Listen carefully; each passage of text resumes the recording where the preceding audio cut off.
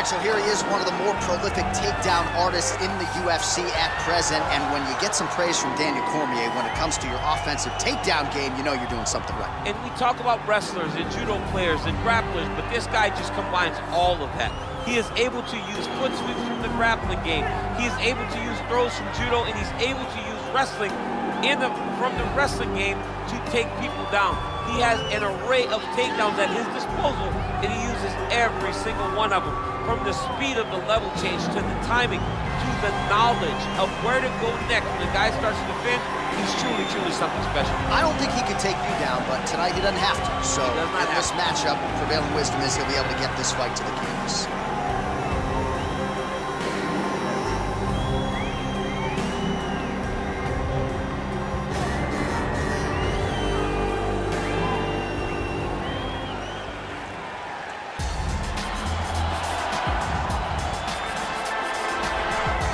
Well, he's one of the more accomplished Brazilian Jiu-Jitsu practitioners in this division, DC, and I know how many chokes you have in your arsenal. Offensive Jiu-Jitsu, defensive Jiu-Jitsu, doesn't get much better than this guy. It doesn't get as high level in terms of Jiu-Jitsu knowledge.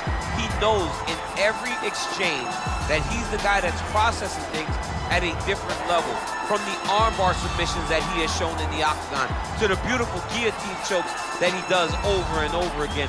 And don't think that he won't roll for a knee bar and get a submission. Right. It's just constant danger when you're in the jiu-jitsu with this guy. And even the high-level wrestlers that he's fought have cause to try to take him down because of that patented guillotine. It's so truly a case of pick your poison with this Brazilian jiu-jitsu practitioner.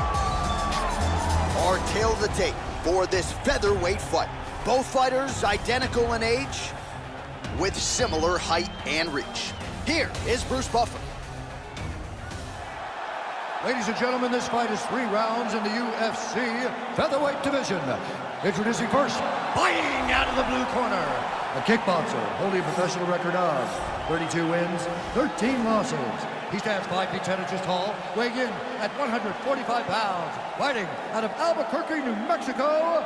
Ladies and gentlemen, an Ultimate Fighter season winner, Diego Nightmare Sanchez. And now introducing his opponent, fighting out of the red corner. This man is a freestyle fighter, holding a professional record of 20 wins, 8 losses. He stands 5 feet 8 inches tall, weighing in at 145 pounds. Fighting out of Chicago, Illinois, Ricardo, the Bully Lamas. And when the action begins, our referee in charge, Dan Murgliata. Dan Murgliata. You ready?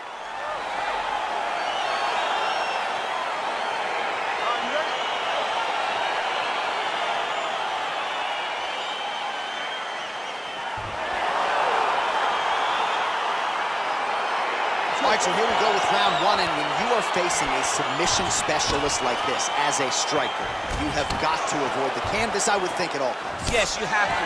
And if the striker gets taken down, he needs to make sure the only thought is to get back to his feet. Whether the submissionist goes to his back or is on top, you've got to make plan number 1, getting back standing and getting back to your space.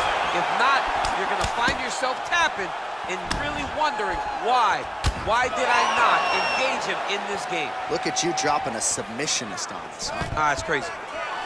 Takedown defense holds up.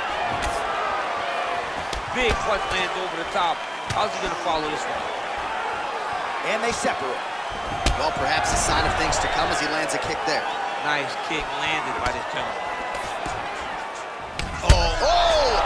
Dude's hurt. Serve him up. Go get him.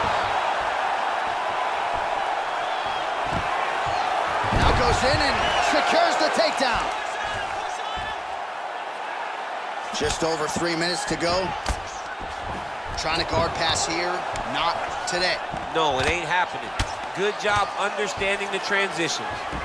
All right, he's very comfortable fighting off his back, DC. Now looks like he's trying to hip escape. Yeah, he's trying to hip escape or maybe look for a Kimura here. All right, side control now. Oh, he's got the ground and pound going now.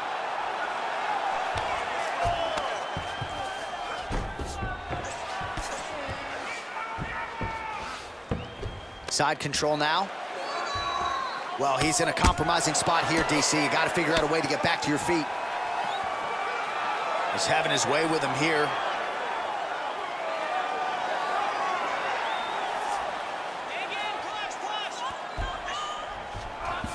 I love watching this guy move on the ground. Another nice transition there. Such a high-level grappler. You don't see that very often. Man, how fun is this to watch as he continues to dole out damage with the ground and pound? Take it back to the days of guys like Mark Coleman, just beating people up in the ground and pound. This guy is a throw. Oh, looks like he's transitioned to an armbar. You cannot stay in the guard of these great jiu-jitsu guys. An attacking armbar. Continuing to try to manipulate the head here. Now he falls back into the finishing position.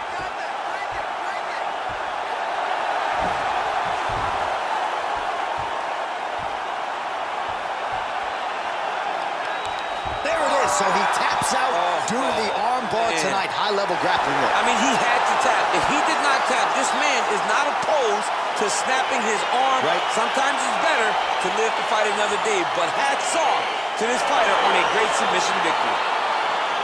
All right, let's take a look back at the replay as he gets it done by submission tonight, champ. Just watch how slowly he approaches the submission, though. He never rushes. He takes his time, but it's his trickiness. It's his ability to trick people into going to the floor with him that puts them in danger in finishing fights.